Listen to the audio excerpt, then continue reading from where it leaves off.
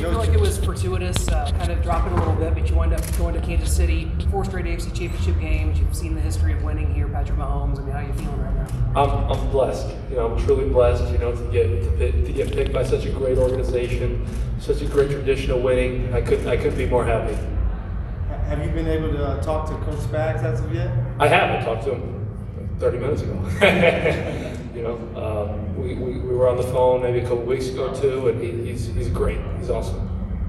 George, what I talked to you yesterday. You kind of went on and on about the Chiefs. Did you know something might be brewing there? I knew they liked me. I didn't know they were going to draft me. I knew they liked me. I had a lot of interest in them. Just like obviously they had a lot of interest in me, and yeah, I couldn't be more blessed to be a part of Chiefs Kingdom. And also, when we talked to you the other day, you talked about how cool it would be to play for the Chiefs because they don't play from behind a whole lot, and you get to pin your ears back and go get them. Absolutely. Now that has happened, your thoughts? Yeah, I mean, as a pass rusher, someone that can get after the quarterback. That's what you want to do all the time. As well as playing with a couple other great D linemen that the Chiefs do have. Obviously, we have. So I'm really excited for that. No more double teams as much anymore, which will be awesome. And I'm excited to get after the quarterback and win at the end of the day. Yeah, I played alongside Chris Jones in Arrowhead, the loudest outdoor stadium, holds the record for that.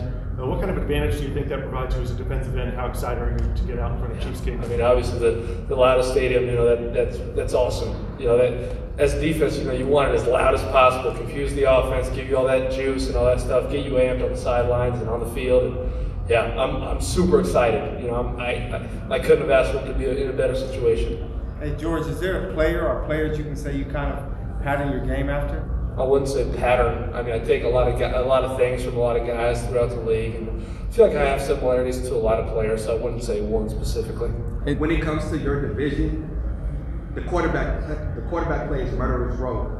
Which quarterback are you most excited and looking forward to sacking? I'd say probably Russell Wilson. He's a guy's had a lot of success. He's a little guy, so he's going to run around and scramble and all that kind of stuff. So looking forward to getting after him. Hey George, congratulations. Never.